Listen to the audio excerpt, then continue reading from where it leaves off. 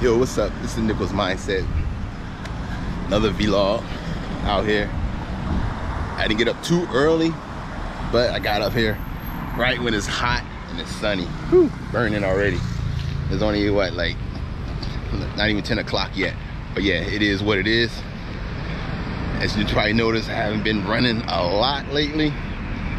You know, you get up in age, you got to save those knees. So, and then also I read that, you know, it's best to try to do walking because you can still get that same benefit. Because they say that when I was, and actually I didn't realize it, but now that after I came across this knowledge, now I understand it is true. Because when you do a lot of running, when you're running, you're going into that higher threshold where you're burning a lot more glucose. So when you burn a lot more glucose, you put more stress on your body, and then after you finish, you tend to eat a lot more than you normally would. So, but when you're walking, I usually try to stay in zone 2, like don't let my heartbeat go over 100, 120, 115. So actually I can walk an hour or 2 hours and come home and not feel overwhelmed and want to just rub on everything, eat everything in the kitchen. So that's one of the things I learned. So it's all about mixing up, but I will step it up a bit more later on when because I'm looking to run the Singapore Marathon again. I did it last year for the first time. Actually it's August, I mean it's June now. Last year I started around June, July, started running because I started out 6 months early. So I probably start around July, get ready for that again. So the time to beat this time is 5 hours. 5 hours, 40 minutes I did it because I wanted to break 6. The idea was to break 4, but I wasn't in so much shape. So the idea now is just to lose some weight, do a lot of extended fasting, intermittent fasting, so I can get the weight down. So, you know, I'm not carrying so much extra weight running for 26 miles because that could put a lot of damage on your knees. So that's the goal right now.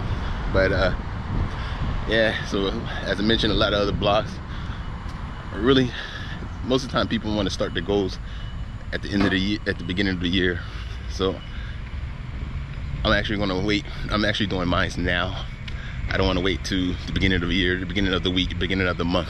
Just go out and get it right now. So I'm actually looking to really push myself and overcome that procrastination that we all try to fight every day. It's a constant battle.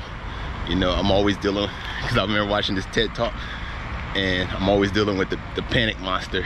You know, once everything comes down to the end, that's when you really want to get things going, when you only have a day left, an hour left, a minute left, then you want to do everything last minute. So the goal is to really write down the goals and tell myself this is what I'm gonna do, and aim to go out and do it, because I don't want to wait.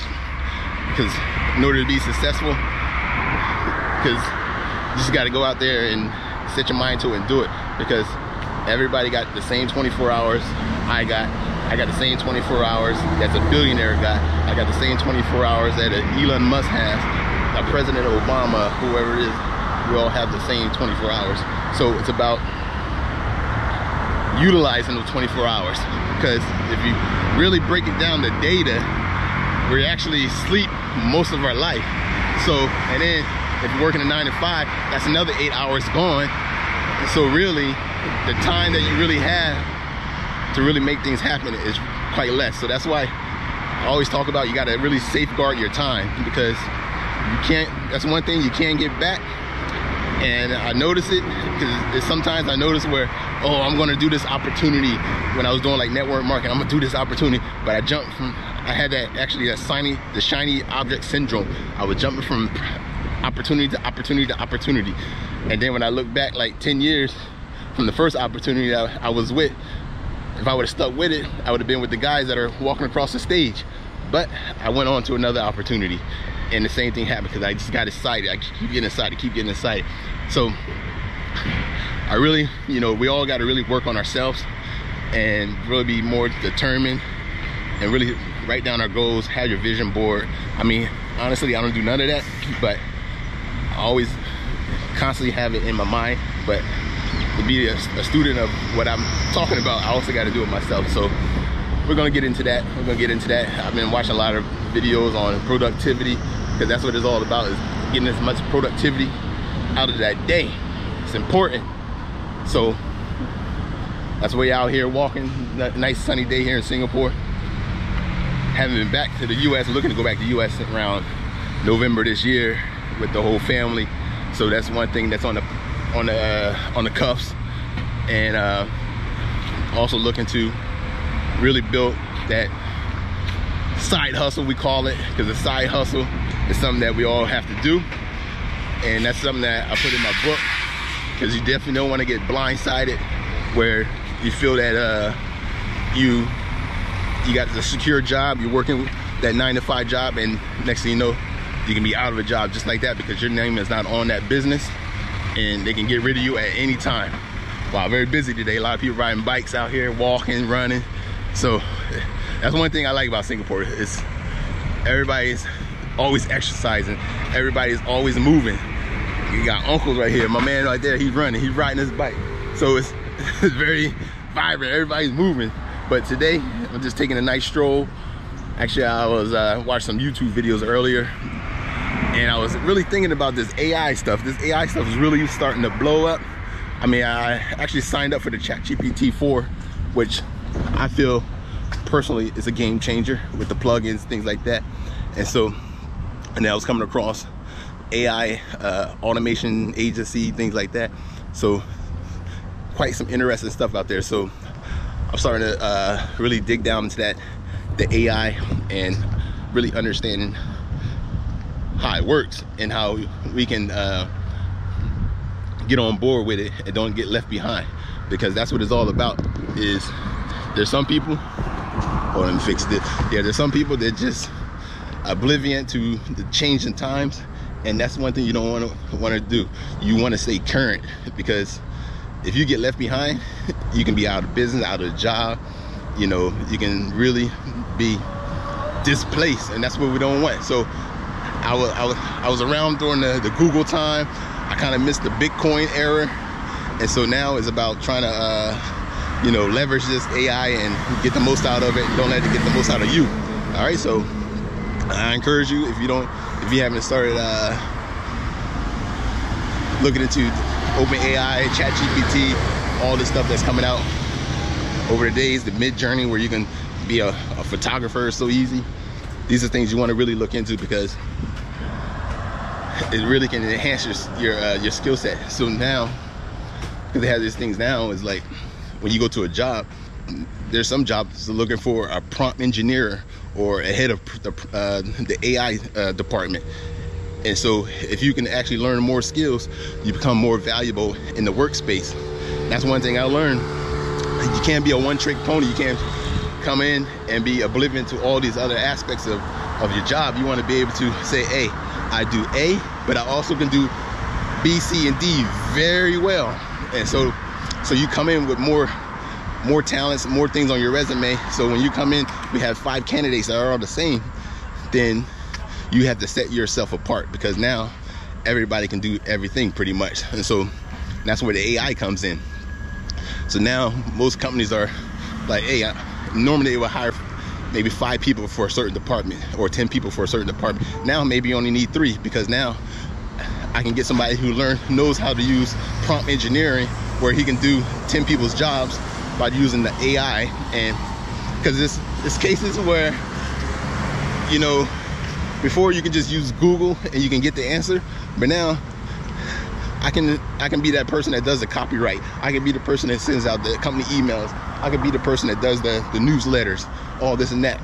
And so I can pretty much get a rough draft and have that done and sent to our copywriter. So it's saving time, because nowadays where we're living in, we have to save time. It's all about saving time. So yeah, that's what I'm talking about today. You know, no really script, just free flowing, that you know what's on my mind here.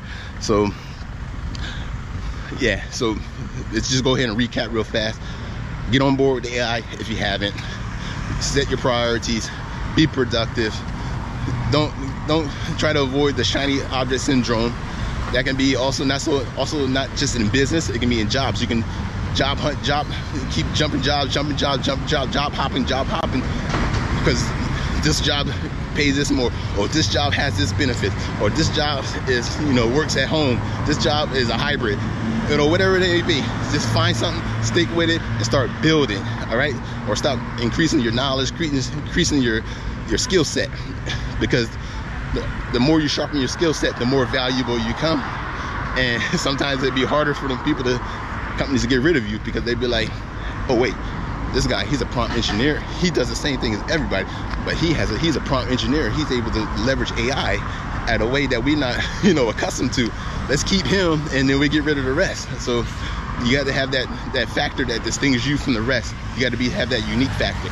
So that's all it is today, man. I mean, I'm trying to spit some game, and I hope everybody starts to understand that, how important it is, man. Because me being 45 years old, or coming up to 45, I know I look young. Don't leave it in the comments. But yeah, I'm still learning.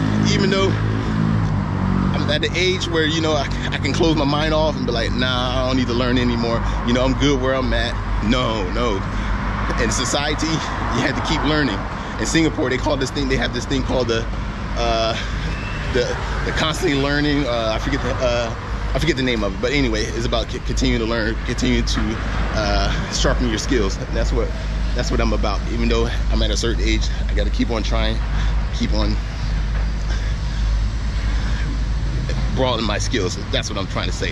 All right, so that is what it is. Make sure I'm looking to post some more podcasts next week. So definitely check out those short 5 to 10 minutes podcasts on all type of topics. Get that dose of knowledge, because learning is learning. You got to keep learning. And so we got a lot of things on the pipeline, and so sometimes you have to just put yourself out there, because like I mentioned, I think it was in one of my blog posts, my other vlogs, where you got to put yourself out there and be accountable for what you put out there into the world. Because if nobody knows, then I mean, you have two options. You can put it out there to the world, or you can be that person that just works in the background and then just shows like the NBA players or professional players. All you see is the polished product on the basketball court, on the football field, on the tennis court, but you never see the behind the scenes. And that's one thing that I really like, is some people like to see the finished product. I like to see the process, but that's in a whole nother vlog. I'm gonna get into that, all about, you know, trusting the process, understanding the process, but we're gonna get into that. So all right, Nicholas Mindset, make sure you check us out, podcast, and stay tuned to the next one.